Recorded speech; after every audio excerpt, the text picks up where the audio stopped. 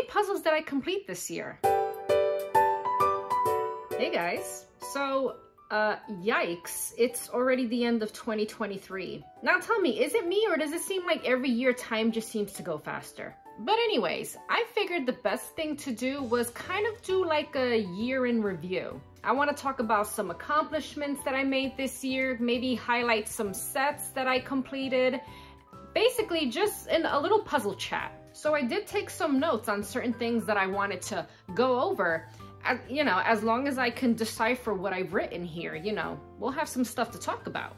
Now you're probably wondering, and I was wondering this too, how many puzzles did I complete this year? Now I'm gonna give you two separate numbers here because 2023 is like my first full year of doing YouTube. I did have a few months in 2022 where I did complete a number of sets. So for the 3 months of 2022, I completed 8 puzzle sets. And for 2023, I completed 40 puzzle sets. And to be honest, I was quite shocked. That's quite a big accomplishment, actually. I'm quite proud of myself. I've never actually ever completed that many puzzles in 1 year. I used to only be able to complete 1 or 2 sets a year, and that was mainly because I had no space to work on them. I was literally completing puzzles on my dining table whenever there was free space on it. And I can only do it during certain times of the year because we would use it for like family gatherings and my daughter's schooling. But of course, since getting my puzzle table and, you know, having my puzzle room space, it's obviously made it so much easier for me to basically do as many puzzles as I want whenever I want. Now, do I have a goal to complete more than 40 puzzles for the coming new year? I'm not sure actually.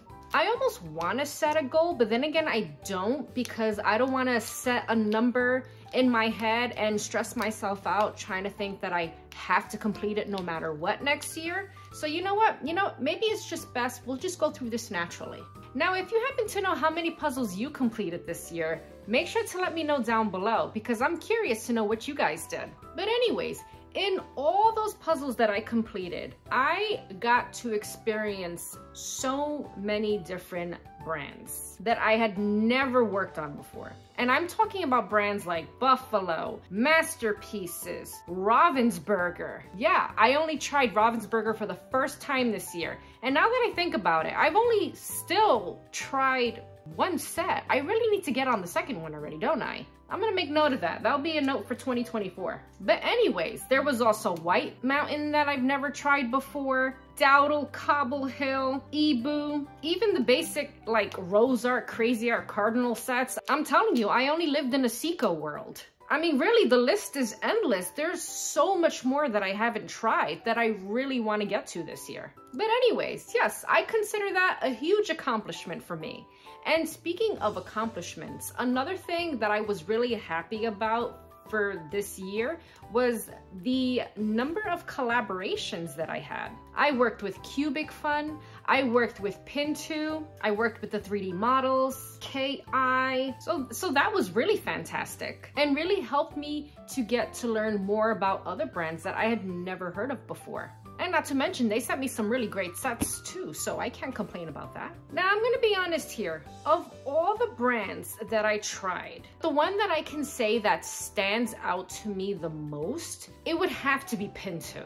And this was a brand that I had absolutely never heard of before until they reached out to me. And I'm gonna be honest here. I'm not saying they're my favorite because I collabed with them. There is something really special about that puzzling experience. When you piece these together, that snapping sound they make is just so mesmerizing. The print quality on those pieces, these things are just almost indestructible. They stay together, they hold, they don't fall apart. And that's like one of my biggest things when it comes to puzzling.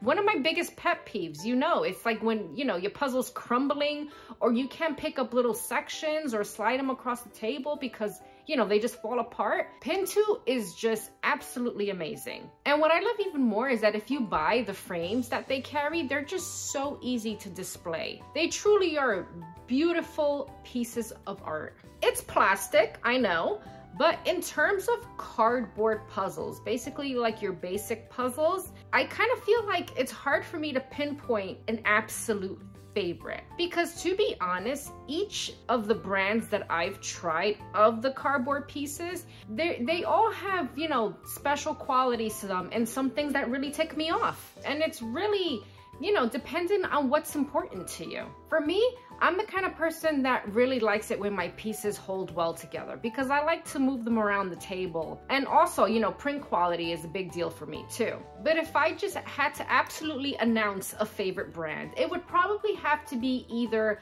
Buffalo or the KI Puzzles. And mainly because not only do both of these brands have fantastic images, but they hold pretty well together. And to me, that's a big deal. But I kind of feel like I need to work on more sets from all of these brands to kind of get more of a feel, more experience with them, to really kind of get myself to say, this is the absolute most amazing puzzle brand out there. But then again, that would just be my opinion anyways. Everyone has their own likes and dislikes about different brands. Now, with that in mind, what do you guys look for in a puzzle? What are your pet peeves? What are the things that, you know, drive you absolutely nuts in a good way when it comes to puzzling experience? And you know, if you had to pick one puzzle brand in the entire world that you would only get puzzles from for the rest of your life, what brand would that be? Now, on the topic of favorites, I kind of feel like I can list a few images that were my absolute most favorite to put together.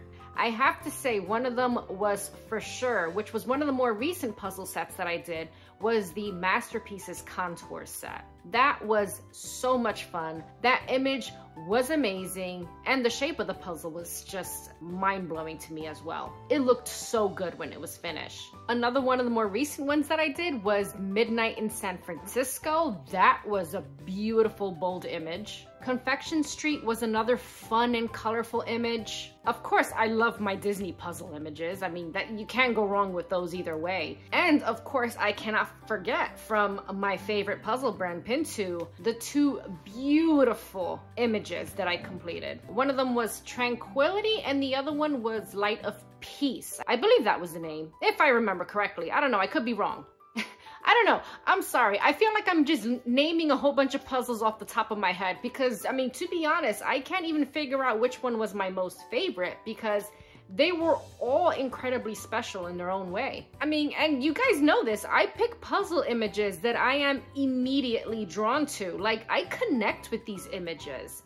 I am in most of these images. I mean, I literally tell you stories of what's exactly happening in these images with me. I hope I'm not the only one who does that. But if so, that's okay. I hope that all of you guys kind of pick images that you know will motivate you to finish the puzzle. But not only that, ones that captivate you and kind of draw you into the image, draw you into what's actually happening. You know, you kind of want to become one with your puzzle, which is, you know, might sound like a bit much to some people and maybe even a bit strange, but you know what, that's okay. So I don't know, I feel like, you know, every single one of these has been mind-blowingly fun. You know, picking an absolute favorite out of all of those, I don't feel like I'm capable of doing that. But anyways, those were all images that, you know, I absolutely loved and were fun challenges. But then there were a few images that were not so fun, but I still love the image. And I'm sure you're gonna know the answer to this one, but you know, my hardest, absolute hardest puzzle, you know, was the Haunted Mansion set. And I absolutely love that image. That was really the only driving force to me completing it. And it wasn't even a puzzle image that I saw myself in. It was more of an image that sparked really good memories because I love the Haunted Mansion ride. So that was my connection to it. And I have to consider the Haunted Mansion puzzle as one of my biggest accomplishments of this year, because I did complete it for the first time in 2022, and that was a nightmare. And it became an even bigger nightmare after I crumbled it all up. But then I took it upon myself to complete it again this last Halloween and get it done and finally hang it on my wall. Now, as of this very moment, it's actually still laying flat on a table with some books on it because it is curling up, but I do plan to put some glue sheets on it to get it hung up on this wall, along with my 1500 count puzzle here, which, to be honest, was another pretty big challenge, but it was a more colorful, fun image. And obviously not as hard as the Haunted Mansion. I don't think anything was really that hard. Actually, no, wait, there was another one that was quite hard. And it was the Light of Peace puzzle, because that was a lot of blue sky and blue water. Like 3/4 of the puzzle was kind of like the same thing going on, but it's absolutely beautiful. I kind of feel like even though that was pretty close to being the hardest puzzle I completed, I considered it more fun because of the colors of the image. And, you know, it's a beautiful landscape. You know, it's my house. I was in this image. So that was an overall different feel during the completion process. Now for the next year, I do want to try to attempt one of the crypt puzzles, and I do have a set that I picked up from one of the thrift stores. Now, am I looking forward to trying it? Absolutely not. I would like to procrastinate for as long as possible, but I feel like it is something that I'm gonna need to have to cross out my to-do list. And, you know, I guess just kind of get it over and done with. I'm always looking this way because I'm looking at my puzzle shelf. It's kind of giving me inspiration here on what to talk about.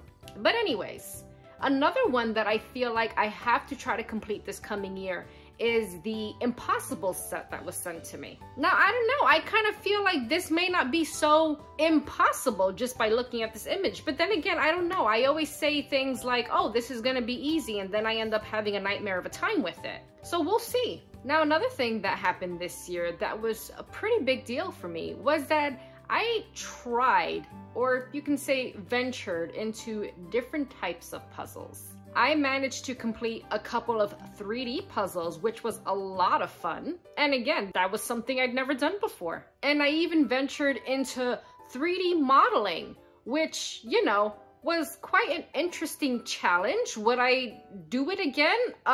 Probably absolutely not. I was still proud of myself for getting as far as I did. I did manage to completely finish one of them. The second one, you know, I got like 95% there, and then the remaining 5% was absolute failure and disappointment. So yeah, probably not do that again, but I'm happy to say that I at least tried it, and it's something that I can scratch off on my list. Now, the other thing that I ventured for the first time this year were the wooden puzzles. And it's funny because it was something that I was really scared to try because of all those crazy whimsy pieces, and, you know, the piece shapes were just wildness. So, you know, I was very intimidated by it. And to be honest, if it wasn't for a number of you who actually sent me wooden puzzle sets, I probably would have never tried it, because I just would have been too afraid to even attempt to buy it and possibly not like it. So I got my feet wet with wooden puzzles with a few sets from Temu, and these were sent to me by Kathy. And really, because of her, I started to get really interested in the wooden puzzles and started gaining confidence in putting them together, because I found them to be so much more fun than I expected. I mean, I didn't expect it to be fun at all, actually. I didn't even think I'd be able to finish them. But I think I went about it the right way. I went about it by starting with the smaller sets. And that's probably something you should do if you're considering getting into the wooden puzzle world. And then you guys saw me complete a set from Liberty Puzzles. And that was a much bigger count set, much crazier pieces, and so much more fun. I absolutely loved that set. It made me feel good about my puzzling skills. And then the last one you just saw me do was my first Wentworth, which was another fantastic, amazing wooden puzzle. Yeah, you know, the price tag makes your eyeballs pop out, but you know, in terms of quality and overall experience, you kind of do get what you pay for. Now, if I had to pick between Liberty Puzzles and Wentworth, I don't know. They're both pretty much the same in terms of quality, but I think I'm gonna have to say Liberty Puzzles, because for one, I definitely saw more images that called out to my taste. And not only that, I think I kind of liked their piece shapes more than the Wentworth puzzles. And you know, I'm gonna be honest again, the Liberty puzzle sets weren't as expensive as the Wentworth ones. But anyways, other than that, again, I still feel like they're both pretty much the same. They're both amazing in quality. It just depends which one calls out to you more. So yeah, I feel like working on these wooden puzzle sets was another big accomplishment for me in 2023. And another big accomplishment for me for 2023 was completing my biggest puzzle count yet, which was the 1,500 piece Disney Classics puzzle from Seiko. I'm sure, as you can see, it partially hanging behind me here. But that was a load of fun. It was a beautiful image, which of course helped motivate me to get it done. And it's Disney, you know, you can't go wrong with a Disney set. At least to me, that's how I feel. But I am really looking forward to completing my first 2,000 piece set in 2024. And that's gonna be coming up real soon. I'm hoping to plan that for around my 2,000 subscriber milestone, but we'll see. I have about 3 2,000 count sets, I think. I'm just looking at my shelf now, but I don't know. I'm kind of feeling like I'm gonna do another Disney set for this one. And then after that, who knows? I don't know how long it'll take me to get to a 3,000 count set. I'm not thinking about that right now because it's kind of scary to me. But, you know, one step at a time. I'm looking forward to the 2,000 piece set, and I'm really curious how long that's gonna take me to complete. But either way, I'm sure it'll be a lot of fun. Now, another thing that I do want to achieve in 2024 is my first speed puzzle. Now, I was actually planning to work on it within the, the last few months, but that didn't happen. But anyways, 2024 is a new year. I'm just still trying to figure out, which puzzle set to work on. Or maybe I'm just, purposefully procrastinating. I don't know. I really don't have an excuse. I'm pretty sure it's gonna be an absolute travesty and painful to watch. But you know what? I have to mark it off my list. I have to say that I've done it at least once. And who knows? I might do really, really good on it. Probably not, but you never know, right? It might motivate me to, always speed puzzle, or it might, make me want to take a very long hiatus. I don't know. But either way, it is something I'm looking forward to trying. Now, we got to do a number of shopping trips this year, which was honestly a lot of fun. I love making those videos. They are the most fun to edit, and probably the most easiest, to be honest. But for the new year, I really want to go to different stores, check out some other thrift shops as well, and also I would really like to, for the summertime, go to the flea markets, which was something I wasn't able to do last year because of it was either weather or plans changed or whatnot. But I'm really aiming to do it for the coming year because I'm curious. I want to know if there's some other great sales out there because you know me, I love to go shopping on a budget. Now, would I love to go on huge major shopping sprees and buy any and all puzzles that I want? Absolutely. Who the heck wouldn't want to do that, right? Is it gonna happen in 2024? Most likely not, unless I become some major YouTube megastar or something. I don't know. That probably never actually happen, but you never know. Now, do I need to buy any more puzzle sets? No. I have plenty here that I need to work on, that are, still in their plastic wrap, but that's okay. I can still shop for more if I want, just on a budget, of course. But anyways, in terms of more puzzle sets, one thing that I really need to do in this new year is kind of reorganize all my boxes, because I know that I have a number of boxes here that are actually empty, and I don't know why I still have them there. I'm pretty sure I'm not the only one who does this. But anyways, I think I'm going to plan a video of just, me reorganizing everything and getting rid of stuff that I don't need, and probably going through some of the puzzle sets that I'd like to work on in the near future. So be on the lookout for that. Other than that, I'm sorry, I'm just trying to read my chicken scratch here that I wrote for my notes. Now, another thing that I must mention here is something that I feel is another very big achievement for me. And that is getting to build such an amazing community of puzzlers. It's been so wonderful getting to know all of you. And quite honestly, it's been fantastic having other puzzlers that I can talk to who understand how I feel about this.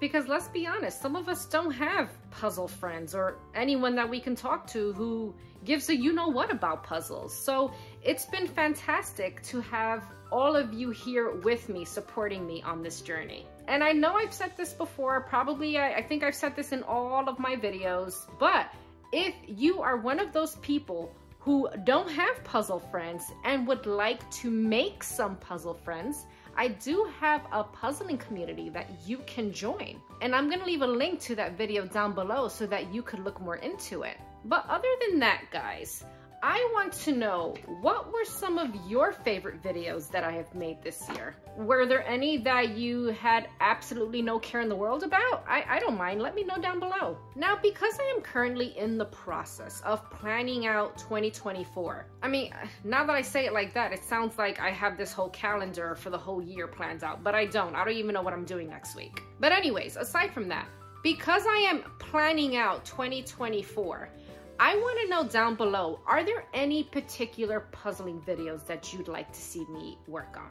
Are there any brands you want to see me work on? Any particular, images or styles? Any accessories you want me to review? Leave your ideas down below and I will do my absolute best to get it done. Now hit that like button down below if you had a fantastic 2023 puzzling year. And feel free to share down below, what are some of your goals for the new year? But anyways, guys, thank you all again so much for all of your support this year. And I hope you continue on with me for the new year. Hope you all had a fantastic Christmas, Happy New Year, and I will see you in the next one.